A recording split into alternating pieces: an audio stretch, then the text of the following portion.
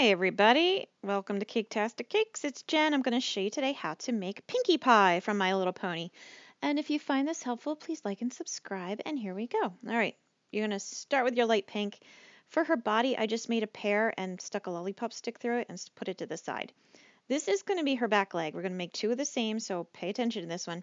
They are going to be kind of flared, so it's wider at the hoof end than at the other end. And since it's her back leg, I want it bent in the middle, kind of like her knee. You can kind of see the shape there. And then I'm taking my knife and cutting it off at an angle on the thinner end. That'll go up against her body and it won't stick out real far, but you can see the nice curve I got there. See it right there, demonstrating. I don't know why I did that. It seemed good at the time. So yeah, so you're going to have the one end nice flared. Make sure the hoof is still nice and round and flat at the end. Stick it against the body and there you go. Same thing with the other one. You're going to have it flared at the end, cut it at the angle, bend it, stick it into place. That's just going to go right onto the body. All right. This is going to be the front leg. The front legs are basically the same idea without any bending. You're going to have it cut at an angle on the front or at the skinnier end, flare it at the bottom, nice and straight and flat. But when you put it against the body, have the hoof in the front, but you can see in the corner there, the shoulder, the top part of the leg goes up and around to the shoulder. It doesn't go straight up the front of the body. A little bit of water, and then press it up into the side in place, and there you go. You can see the feet come into the front, but the shoulders go up and out to the sides. All right, we're going to make the head now. I had this going kind of fast because I just wanted to show you all the motion that was there without trying to cut it. You start with a ball, make sure you put it up against the body, it's a good size. Press down in the middle, and you're going to separate out the head from the snout. And the My Little Pony snouts, muzzles, whatever you want to call them, are pretty small, and they're kind of like a duck beak. They're very flat on the top and go straight into the face, but underneath it slopes down into their chin. You can kind of see it right there. Right now I'm using my ball tool to create two hollows for the eyes. The eyes are very large, very up and down, kind of ovally. They are a little flatter on the bottom, so I'll add that detail later, but they are more to the sides. They're not very centered. I'm using my little pokey tool to make it flatter at the bottom. I use the pokey tool also to add two little nostrils, and as you can see, I use a circle cutter to just make a smile in there. To fill in the eyes, you add some white. Make sure they don't stick out too far. You don't want big bulgy eyes. You want nice flat eyes, but they are large. And Pinkie Pie has the same kind of a sky blue or light blue colored iris that we used for Rarity. So we're going to use some of that same color again. And the irises are very big. They come up probably, like you can see here, over halfway through through the white part of the eye. And the black of the pupil is also very large, so make sure you fill it in pretty good. I'm adding her mane now. It's just hot pink, and I rolled out big long strips that are tapered at one end, and then just curled them up and twisted them up and then stuck them in place. Her hair is very curly, so that's what I'm doing there. I'm just sticking it in. And you can see there's like a seam on the side of her head. When I turn it, you can see it right there a little bit. You can see just because her head was very flat, so I added some more pink on the side or onto the back to round off her head. It's not a big deal if you have to do this kind of thing. You're just going to cover it up with a curl, just like I did right there. She's pretty forgiving. Her mane is very curly and kind of all over the place, so it's nice and easy.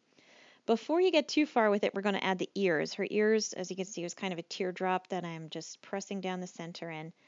And I'm going to cut it at an angle. Her ears are pretty big, and they sit on the side and above her eye on her head. So like you saw right there, I had to take off a piece of hair. I'll add it back afterwards, but get her ears in place before you get too far with the mane, and then you can start sticking the hair curls and loops and everything all around it. And it actually looks pretty cute, I gotta say. Once you start adding all the hair around the ears, they're just very, very fun and wavy and cute.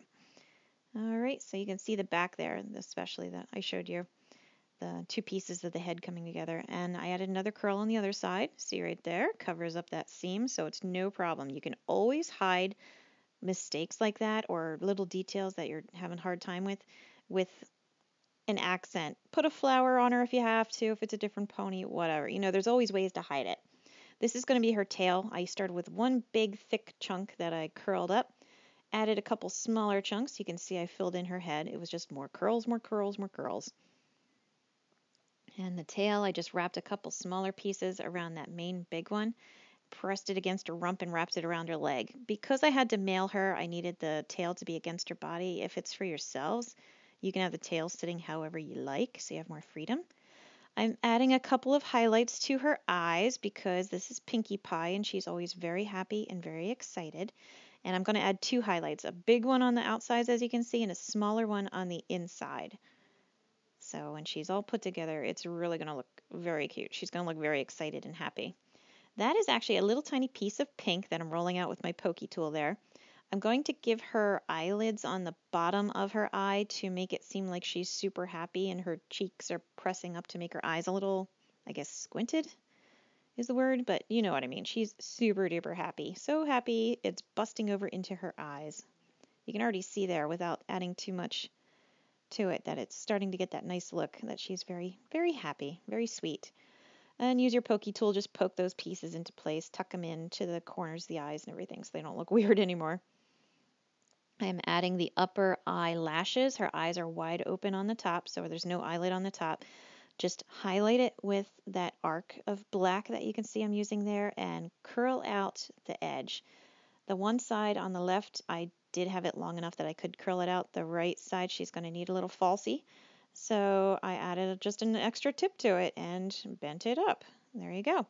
And I took a piece of gum paste, I rolled it thin on each end to make it, and then bent it in half to make a V to add 2 more eyelashes because she has 3 blinky eyelashes coming out on either side, on the top and bottom.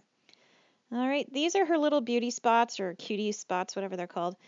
She has balloons. I'm just showing you how I did them. It's literally a yellow circle or blue. And press it down, and then using the pokey tool, just kind of pinch in at the sides. Just poke it in on one side, poke it in at the other. You kind of got that light bulb or balloon shape. All right, and the bottom eyelashes you see there, I just drew them on. I used a black edible food coloring marker. So yeah, there she goes. There she's easy, and she comes out super cute.